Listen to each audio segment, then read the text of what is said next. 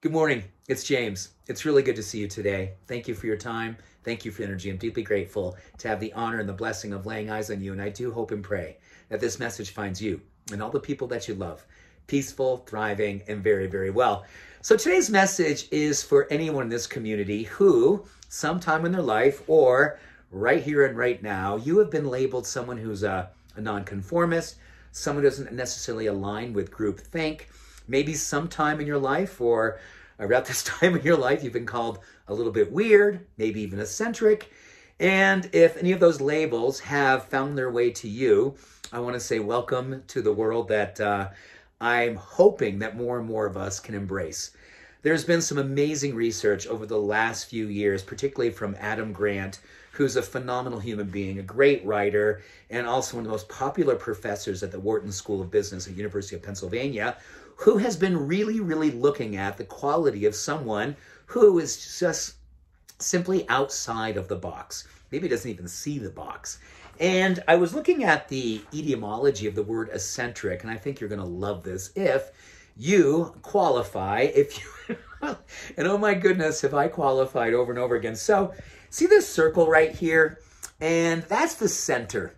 And down here, that's you, that's me, and anyone who has been called someone who actually thinks or lives outside of conformity. Weird, eccentric, someone who is absolutely following the beat of their own drum and finds it more and more the thing that they need to do to remain true to their heart, to feel aligned with their soul's calling.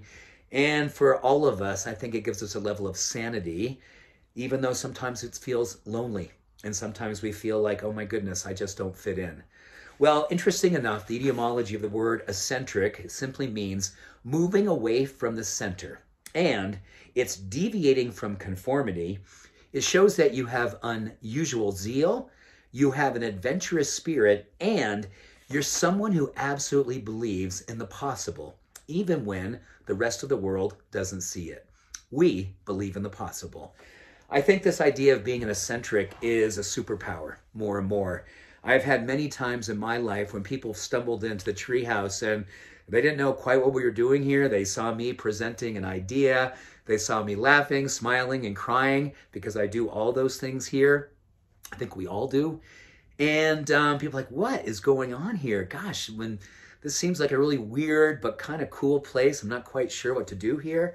And I'll simply say, you know what, if you're feeling called to look for a community that really honors all walks, all faiths, all orientations, really, really relishes the ideas of vulnerability and openness, feels like there's an opportunity for all of us who don't necessarily feel like we can conform with groupthink or don't want to, but are looking for a community where we can come together and believe in the possible, be hopeful, be zealous about the ideas that we feel in our heart that we want to make manifest in the world, then yes, you, according to research and really good research around success and happiness and fulfillment and emotional well-being and stability, eccentricity is a superpower.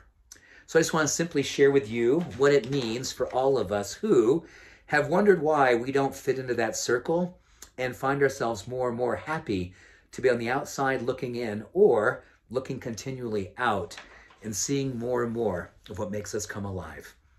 It's a beautiful time to realize what it is that we're all here to do, and that is to do the very best that we can to bring good into this world. And if we have to leave conformity to believe it's possible, so we can show the world what it looks like to be fully awake, fully alive, fully in a space of grace with hope and a passionate belief in the possible, let us continue to do the great work and honor what it is that's been put inside of us. A zealous desire to deviate from conformity, to have zeal for the journey that allows us to be true to our heart and soul's calling. Beautiful. Thank you for your time. Thank you for energy. And most importantly, thank you for being you. Much love. All blessings. Bye for now.